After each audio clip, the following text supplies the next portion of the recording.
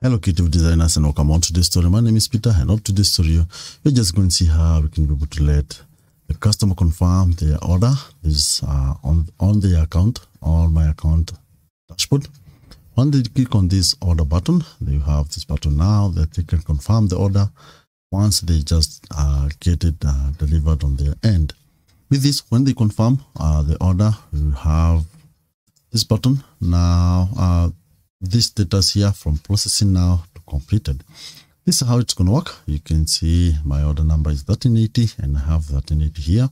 So what we're just going to do is I need to refresh this page here. With that, now we have this button now, and you can see now we can just click this and confirm the order.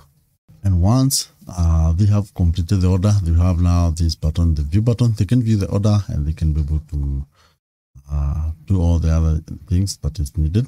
So from there, we just go back to our dashboard as the admin or the whoever is capable of the order. You can see our order now here is 1380 and you can see the status now is processing.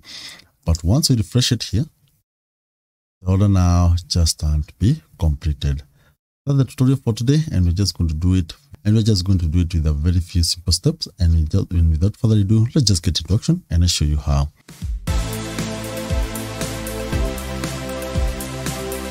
The first thing you just need to do, we are just going to head over to the dashboard, and on the dashboard menu, we have the button for the plugin. Select a new. We need to add a new button. We need to add a new plugin that will facilitate for us to be able to add the code. So here we have it. Here we search for code snippet. Here we have it. It's from Code Snippet Pro, 700,000 active installation. We install the plugin, and after successful installation, we need to activate the plugin. Then from there, all we just need to do is on this end here, you can just click the snippet button, or on the dashboard menu, we have now the button for the snippet. Over, we have this new. Let's add our snippet that will add these features. It's just so easy in what we just need to do. The first thing you just need to do is we just give it a name. Say, let's customer complete order.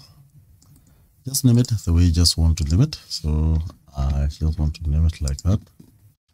And after that, I have included the link on the description, and all you just need to do is you copy this code here.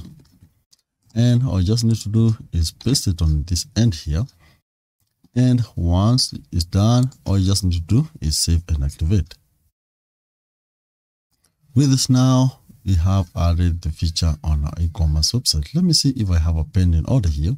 I have this 2103 which is on hold, and we have the other one which is processing. And let's just head over here and we just log in. So from here, we head over to orders, and you can see now we have the button for to confirm. The order number is 2932. Let's see here if you do have it. 2032, yeah, you can see here is processing. And all you just need to do is click confirm on this end here. And once it's done on that end, remember it was this order, and we refresh here. It just worked perfect. I hope you did learn something out of this tutorial, and without the tutorial for today, and I hope you did learn something out of this tutorial. If you did learn something out of this tutorial, hit the thumbs up. If you're new here, consider subscribing. Till next time, thank you.